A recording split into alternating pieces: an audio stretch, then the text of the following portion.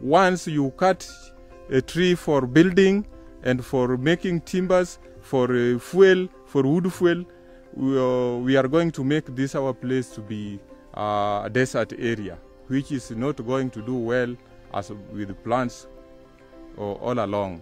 I want to believe that cutting down of trees has contributed to the little rain that we nowadays find.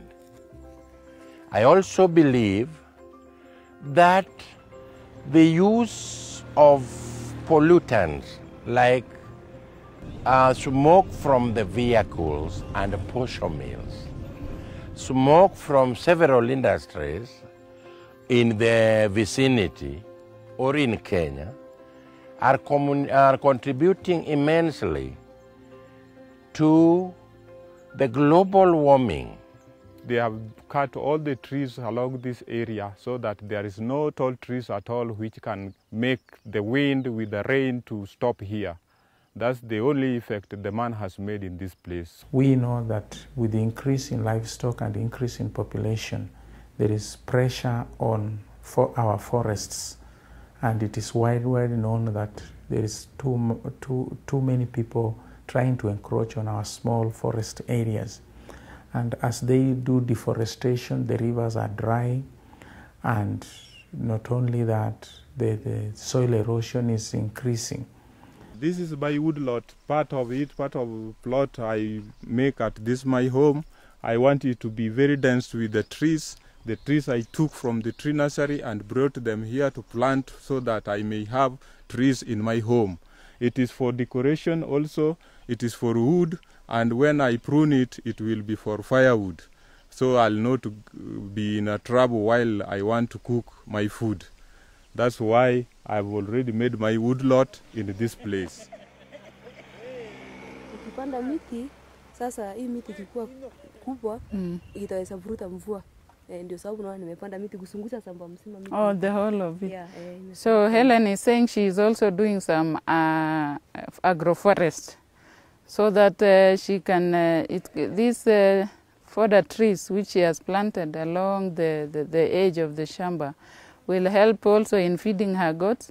At the same time, it will bring that microclimate which will bring may be able to bring rainfall.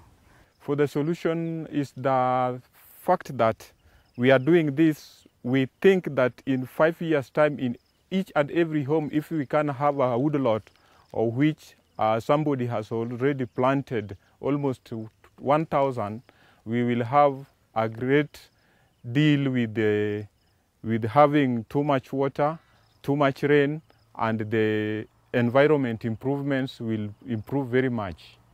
We have also not been seeing investment in environment, both from government and the private sector.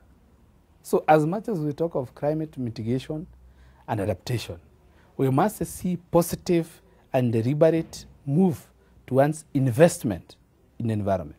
I'll be cutting these trees, but once I cut one, I'll have to make sure that I plant 4 at that place. The moment I've already cut one, because I cut in order to replace another one by planting the trees. So we have not seen whereby a farmer goes to a bank and says, I have 1 acre of trees. Can you lend me money on the basis of the trees I'm growing?